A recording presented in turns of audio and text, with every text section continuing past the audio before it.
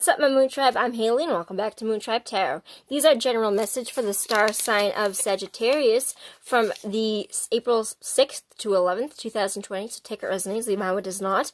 If you would like to book a personal reading with me where your messages 100% correlate to you, because specifically for your storyline in mind, you can find all the information how to reach me in the description box down below.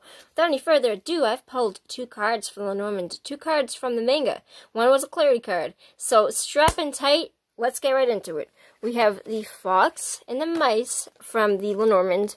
We have the 5 of Swords with the High Priestess outcome. So, honestly, right away, this is all the same fucking energy, and I'm going to make it apparent with this one. The 5 of Swords represents somebody that is sneaky on purpose. He is somebody that doesn't really care about other people's feelings, and he takes as he likes. He is somebody that, this is kind of a situation where they're having a friendly sword fight just to kind of hone in on their skills, and not only did he kind of win, he kind of took their belongings from them afterwards. He was kind of an asshole about it. It was a situation in which he could have been kinder about this, but he's stepping on toes on purpose. He's kind of in it to win it for himself. He doesn't really care that much about other people's feelings. He can come up and work where he's kind of a shitty boss. Or honestly, just take this how it resonates, but it's somebody that would be stepping on your toes and represents a defeat. Because he thinks he's winning, but he's actually losing friends, right? So this is a defeat or a win at a steep cost.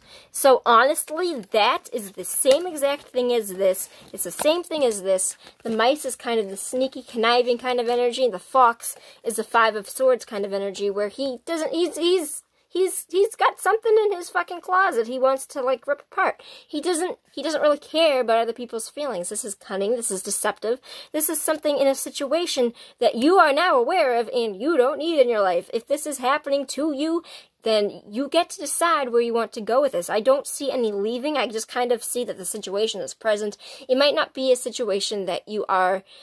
It might be kind of a situation where you can't fully control what's happening, like this is just kind of what's happening in the world. But now let's put this in a very specific scenario. Let's say that this is a job.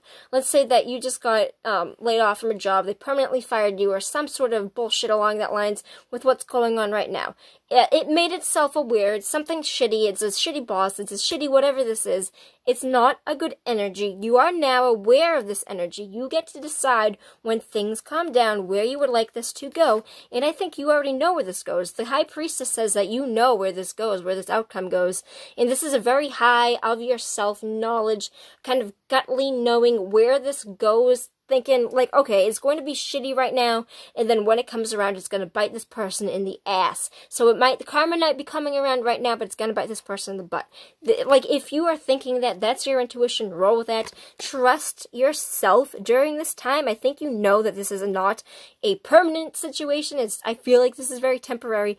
This person has made themselves very abundantly aware of who they are and what their fucking true colors are, so you don't have to have that in your life if you don't want. If it is an event, if it is a job, and like let's say that they come back and they offer you a job after, let's say it's a job that's laying you off, they're being really shitty, this is the person that's doing this energy to you, and then they come back around to offer you a job, you need to fucking, no, you don't need to take that job back just because they're offering it to you. Get a fucking new one. I'm not, honestly, I know how, like, inconsiderate that sounded, but you're being shown who you don't need, you're being shown right now what you don't need. If this person is doing this to you, you don't fucking need to take that back. You don't need to take that back if it comes back around. Let's see where this goes for you, Sag. Because did I say that this was for Sag already? Because I'm pretty sure I did. Well, if you didn't know, because I forgot 4 minutes ago, this is for Sagittarius. Let's I don't think I said that though. I'm not sure, but.